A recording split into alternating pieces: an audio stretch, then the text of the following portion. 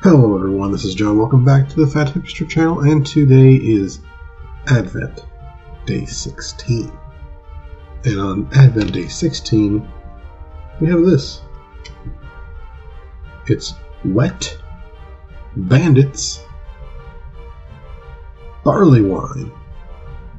I both like and hate this label. When it's really bright, you can see enough of it, but like in mid light or mid darkness, you can't read or see anything on here. Like it's like here without light on it, like right here was not shiny, it's just black. And especially where it says Barleywine, it's pretty hard to read. I haven't found anywhere where it says alcohol by volume. On Untapped it says it's 9%. That's a decent number for a barley wine, I guess. But I don't know if that's official or not. Anyway, this is from Will County Brewing Company, and you'll never guess how they got that name.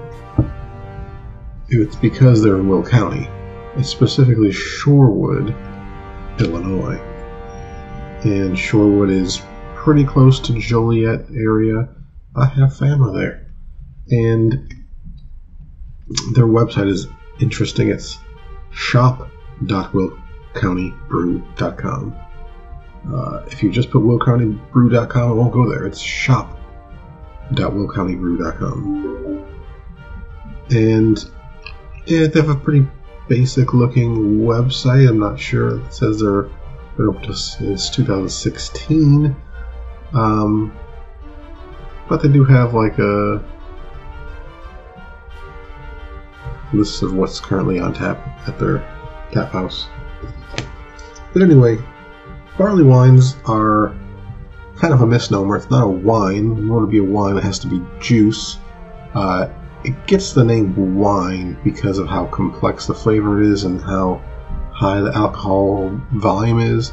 I have to think, like, before there was really a craft brew scene in the United States, most beers were most 5%. So when something came out that was in the 9 to 10% range, people associate more with wine than with beer. Hence that got the name barley wine, both because of the high alcoholic content and complexity of flavor. Anyway, let's go ahead and open it, take a picture, and try it out.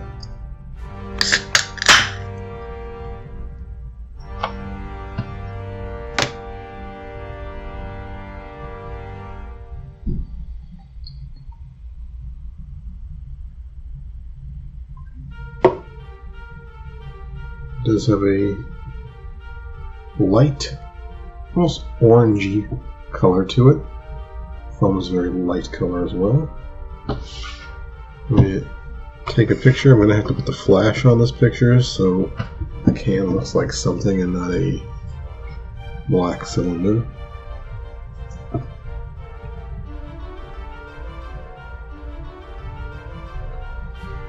And there we go. Let's try it out.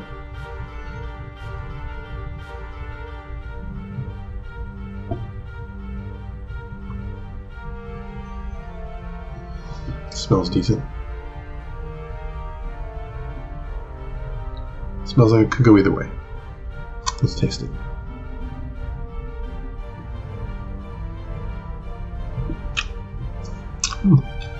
It's a bit sweeter and lighter than I was expecting it. Usually, to me, barley wines have felt a little heavy.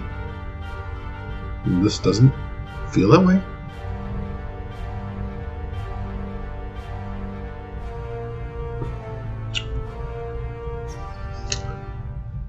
Barley wines in my history has tasted more fruity and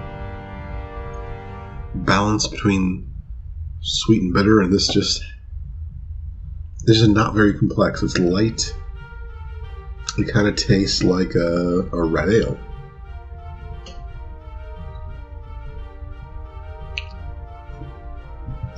Everything is very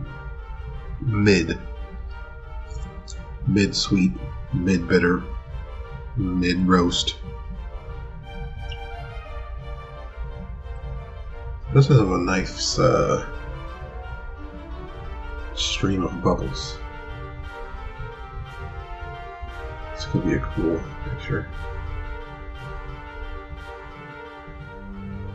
How's that?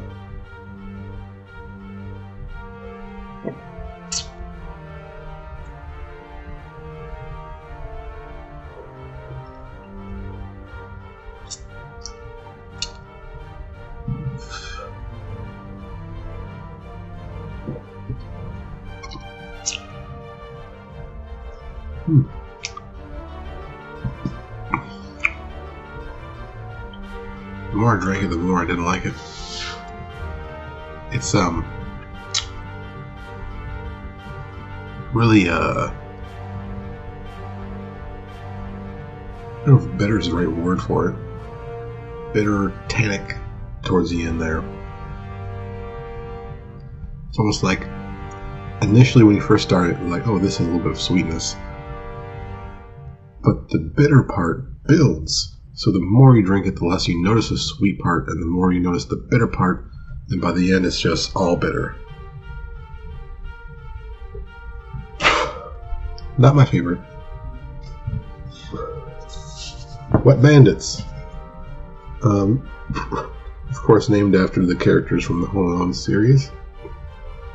And the, I think that guy and that guy might be like really pixelated versions of the characters from the movie. And this is a very underwhelming version of Barleywine. But at least it doesn't taste like it's gone rancid. Which I did get confirmation from that brewery that it was not supposed to taste sour at all. It was supposed to taste like honey. So yeah, definitely something wrong with that. Although I've been hearing more reviews about it, and I think the vast majority of the ones I've seen had the same sour taste to it. And then I've had some people like, oh, I really liked it. It had a slight tang. So the infectedness could range, I guess, and maybe some people liked it the way it turned out. I don't. I thought it was undrinkable. But to each their own. And to you I say, like and subscribe, and I'll see you the next one. Goodbye.